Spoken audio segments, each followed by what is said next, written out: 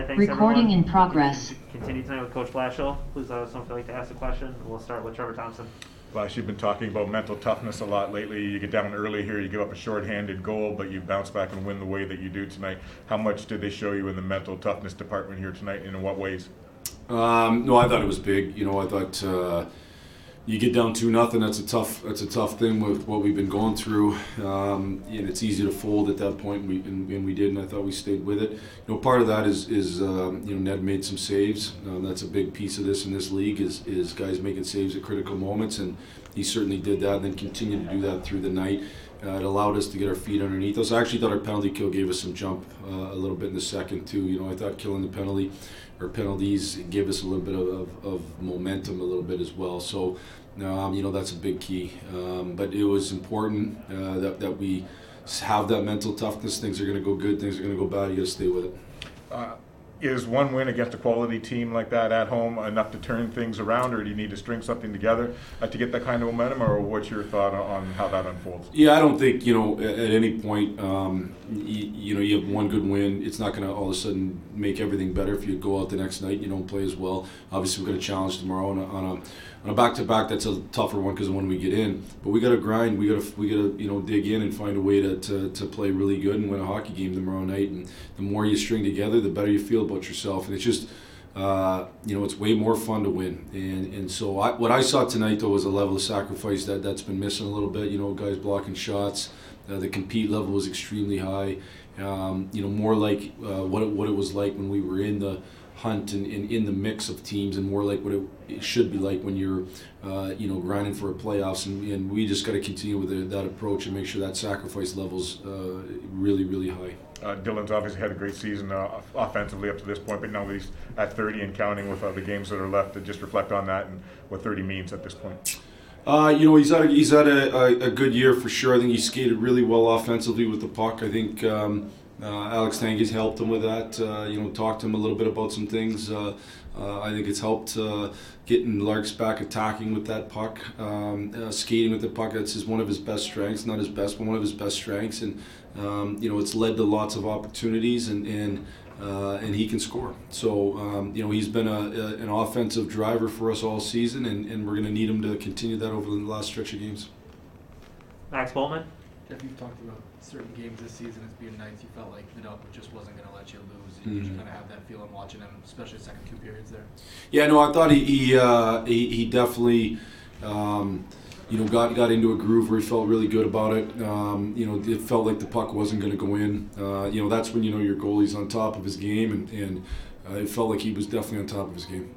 Rasmussen against the Bergeron line, that's obviously a huge matchup in this game. What made you want to go to him, and how did with that matchup, and how did you feel like he handled it? What it does a little bit, I've used Suter there the last little bit. At times I've used Larks, but what it does going with Ras and Sonny and Ernie was it allowed us to put Suits with Verana and Zadina. Suits and Larks would be our probably two best playmaking type centers, or guys that drive offense, and so it allows for maybe offensive players that you're not looking to necessarily match be in those spots.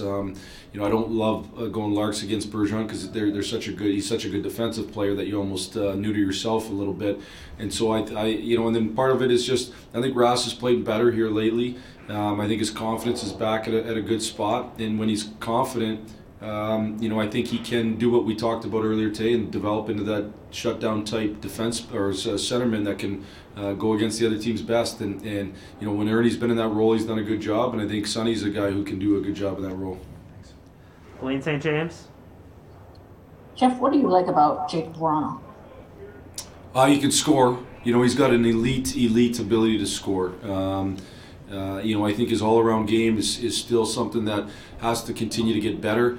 Him and I've had lots of conversations, and I think it will continue to get better. I like him as a person. I think he's a good person, but he has a real elite ability to score, as good as anybody I've been around. In tight areas, just different ways, and you saw that with the second one there tonight was just a shot out of nowhere that finds its way in. So that's his best attribute for sure.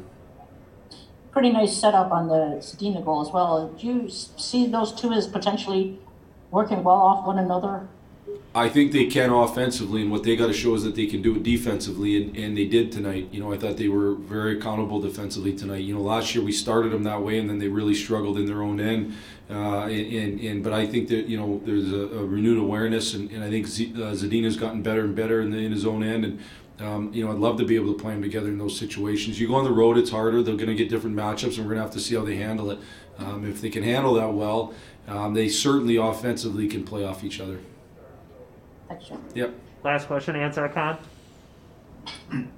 Yeah, Jeff, you mentioned the two penalty kills in the second really gave you a boost. What was the difference tonight in the PK from the past 6 games? Just a matter of execution, or what do you see as the differences tonight?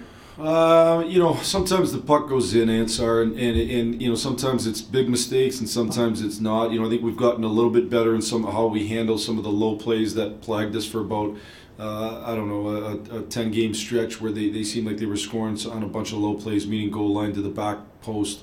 So I think we've gotten better. We've worked on that individually. I think we pressured well. I think Larks won face-offs, and so we cleared the puck down the ice. That's probably a big one for us. We haven't done that enough. I actually thought, there was times in the Ottawa game that we killed pretty good, and then on one little play they score, and you don't feel good about yourself then. So it's just one of those things where it's really gone in the net, even when I think execution's been good, and it's gone in the net when execution hasn't been good. And tonight it didn't go in the net. Thanks, Jeff. Yep. All right, those are all the questions we have for Coach Blashill tonight. Thanks, everyone.